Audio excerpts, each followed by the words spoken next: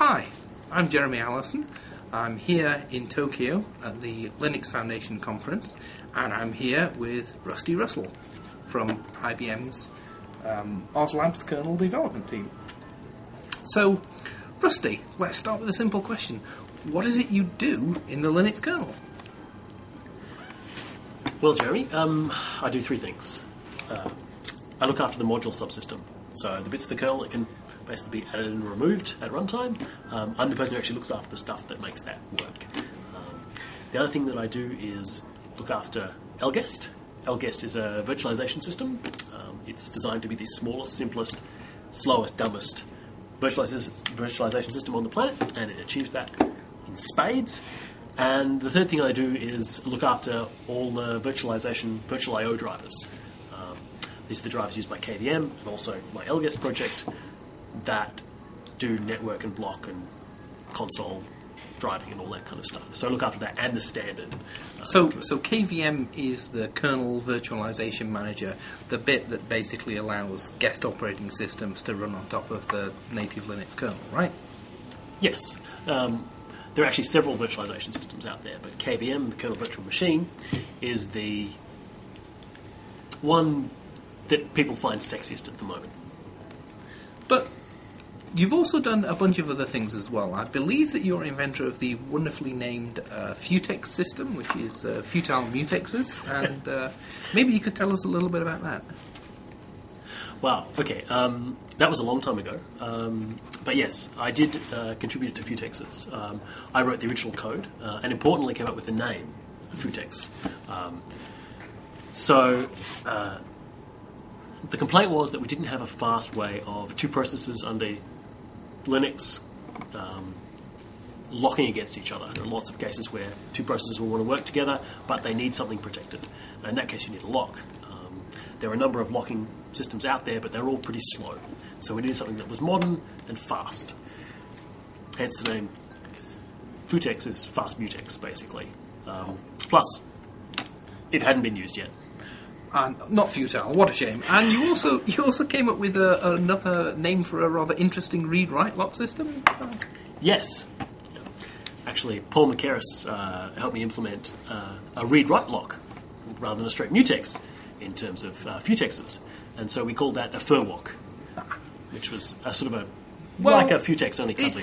It's basically one of the fuzzy creatures out of Star Wars that run around with,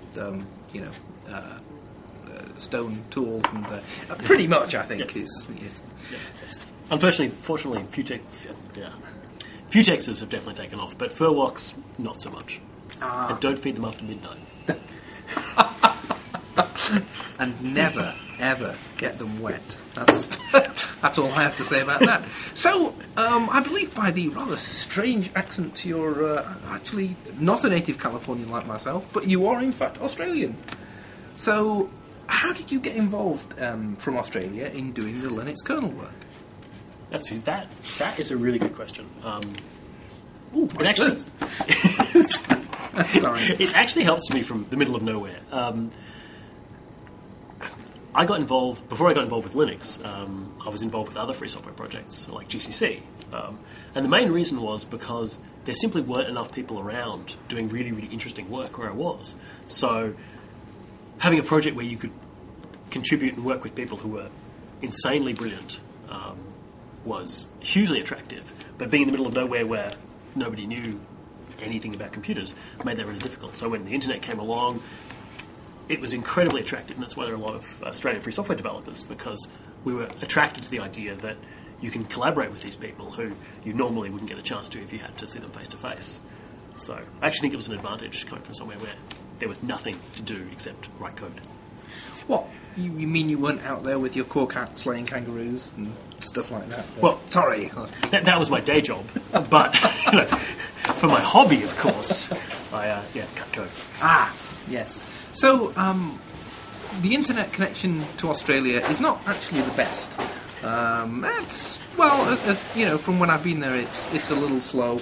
Are things getting better in that respect, or are you still on the end of a nasty wet piece of string going somewhere? Well, there's a fundamental limitation in the speed of light, unfortunately. And although continental drift is occurring, it is not fast enough to really meet our needs. So To some extent, we're always stuck with this tyranny of distance, and latency will always be high. And when all the interesting stuff in the world is based somewhere in California, you just have to suck it. That's it. But it is certainly, for local bandwidth and local bandwidth availability, it's getting better. But you've just fundamentally got this long wire that you're going to have to deal with.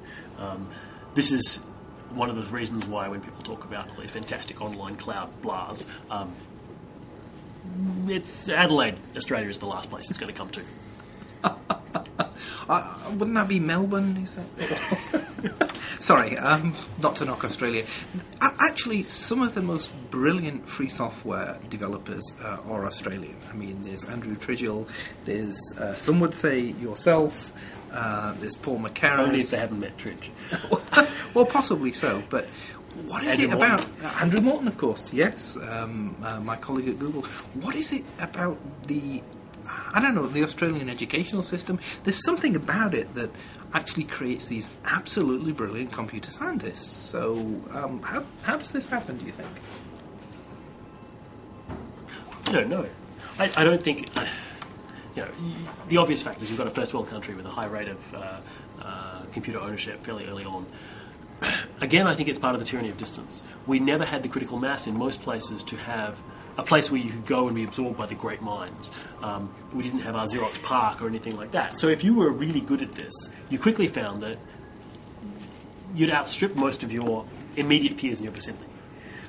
That made you ripe for when we got the open source revolution really happening, to reach out to those groups. And so that's why I think in the open source world, Australians punched far above their weight, because it was an incredibly attractive opportunity for everyone to go, ooh, actually I can deal with people who are even smarter than I am and really know this stuff without having to actually fly for 12 hours across the ocean to find stuff out.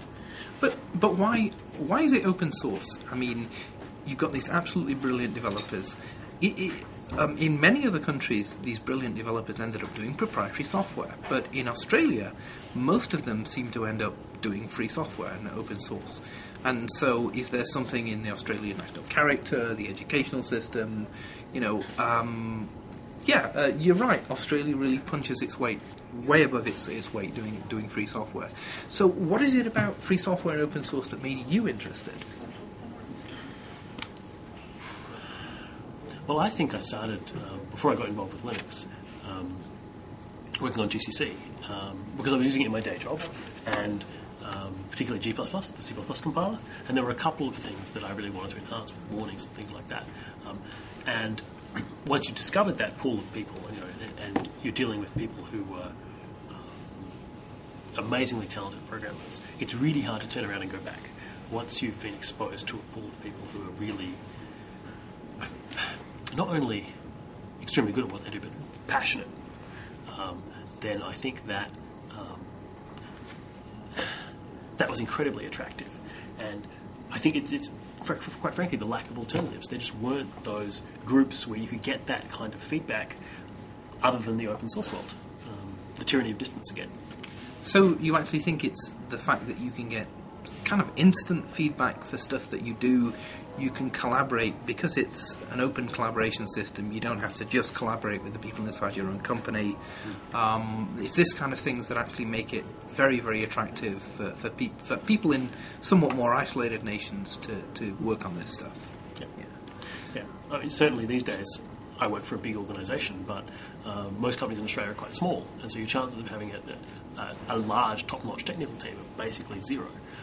So if you want to get that exposure to the broader world, open source is the way to do it. So imagine, think back to when you're just coming out of college, you're looking at the open source world as it is now. What advice would you give to someone who's just starting in their career, who might want to get into open source and be the success that you are? How would you suggest they go? Find something you're passionate about. Find something you really want to do. Find a project that excites you. Start one, join one. Don't concentrate on the longer term. Concentrate on the code and the thing that you want to do. Get excited about that. The rest will just follow. But unless you have that start there's no point. So don't look for a project if you want it to become famous. Find something you love working on and just do it. Don't let the mundane things stop you from doing what you really want to do, and enjoy it. If you don't enjoy it, do something else. Pretty good advice. So essentially you're saying start doing something as a hobby and see where it takes you, which I must confess is how I started. Yeah. But, yeah. All right, well, thanks very much, Rusty. Thanks a lot for talking to us, and I hope you have a great rest of the conference. Thank you. Thank you.